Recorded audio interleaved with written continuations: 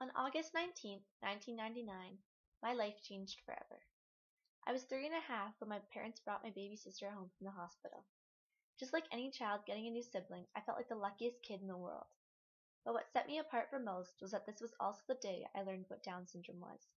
My name is Kimberly Rutledge, and my little sister Kassidy has Down syndrome. Of course, at 3 years old, the term Down syndrome meant nothing to me. My parents tried to explain that Kassidy was different in the simplest form possible. But to me, Kassidy was just like any other baby. Perfect. As I grew older, I came to a much better understanding of what Down syndrome was, but I still saw Kassidy in the same light. I fed her, dressed her, and played with her, but I also attended all her speech therapy and physiotherapy classes and learned basic sign language. I applauded every milestone she achieved and loved her with all my heart. From my view, the first few years were the hardest. The unknown of it all was scary and really hard on my parents. When you're told about Down syndrome, you don't hear the success stories. No one tells you that the day she says your name will leave you breathless, or that one day she'll walk, nonetheless run, and you'll want to stand up and cheer. Instead, you're told that your child won't walk or talk, will have hearing problems, and will probably have heart defects as well as other medical issues. I wish someone had been there to tell us that it was all a lie, that this was worst case scenario, and that Kassidy would be the best thing that ever happened to us. No, it wasn't always easy. There were bad days and good days. My family, as well as many other people, worked very hard to get Kassidy to where she is today. And I know if someone had told us what Kassidy would be like today while she was a baby, we would have never believed it.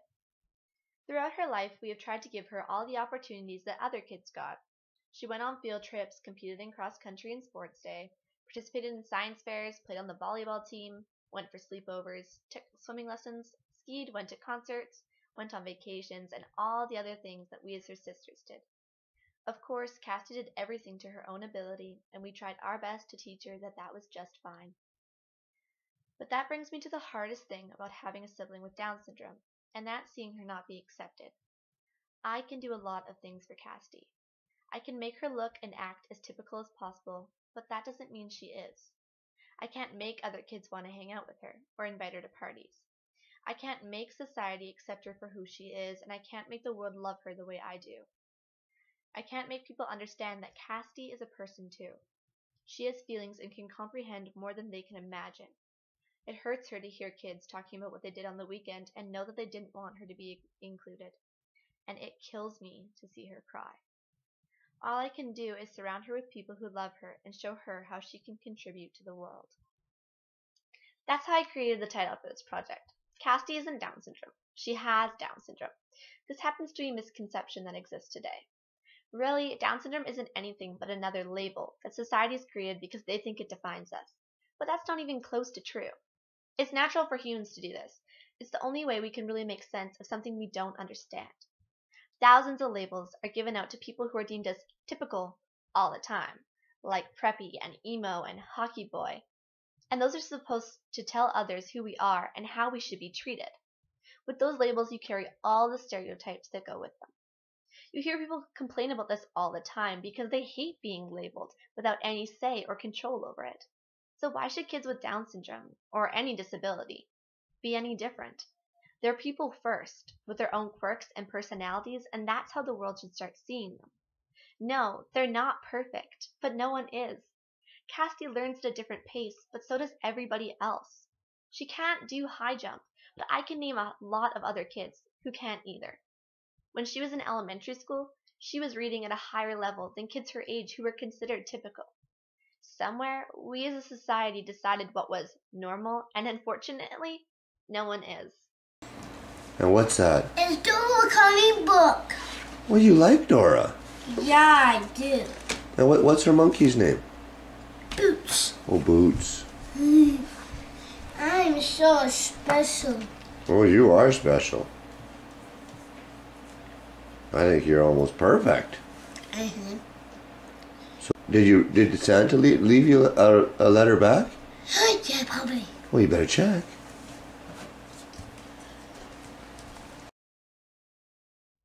Down syndrome can tell you that Kassidy is a flat nose bridge and has 47 chromosomes. It can tell you that she has round eyes and a lower muscle tone. But it doesn't tell you that Kassidy loves french fries, dressing up pretty, playing Wii, dancing, playing on her iPad, going to the beach, Starbucks, skiing, Justin Bieber, and One Direction. That she hates mushrooms, chewing gum, overly crowded malls, scary movies, and people going into her room without asking. She loves things being organized, she got that from me, and she loves sleeping, which she got from her other sister. Cassie doesn't really think she's that different. She sees people with different skin colors, different jobs, different body types, and knows they're all different. That she struggles with math, but so do tons of other kids. She understands that she has special needs, but sees that so does everyone else. That's one of the best things about Cassidy. No matter who you are, where you come from, what you look like, she sees you as equal. It doesn't matter to her if you're the Queen of England or a homeless person. If you're nice to her, she'll be nice back. That's the way I wish society worked.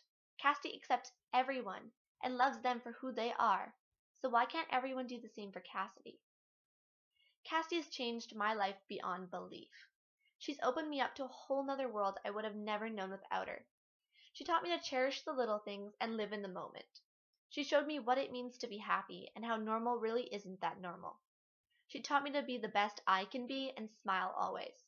To forgive and forget and accept everyone for who they are and what they can bring to the table. People often ask me why I'm so happy all the time, and honestly, I owe it to Cassidy. She tells me every day that I'm perfect and that she loves me. I wish I could show her how much she means to me. I would do anything for Cassidy, and I love her more than anything in the entire world.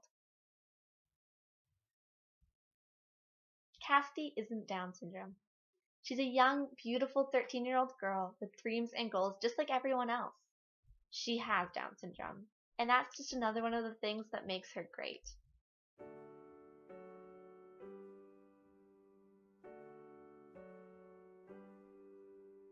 It's not that unusual when everything is beautiful. It's just another ordinary miracle. So, what's your name? Kassidy Rutledge. Cassidy Rutledge. And where do you go to school? QJS. QJS. And what grade are you in? Grade 8. Grade 8. And what's your favorite class? My favorite class is drama. Drama. And what's your least favorite class? Math. You answered that really fast. Yeah. What are your favorite foods? French fries, ribs, and chips. All health foods. What's your least favorite food? My least favorite food is going to be broccoli. Broccoli. Broccoli. And any other vegetable. Who's your favorite singer, Cassidy? One Direction. One Direction. And what's your favorite song?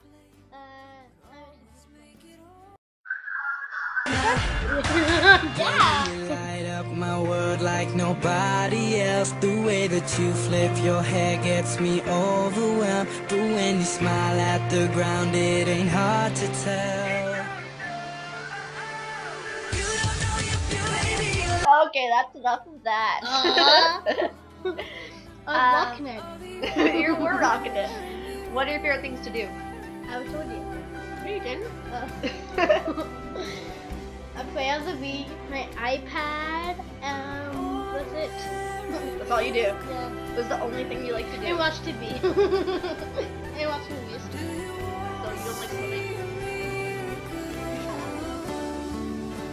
It seems so exceptional that things just work out after all. It's just another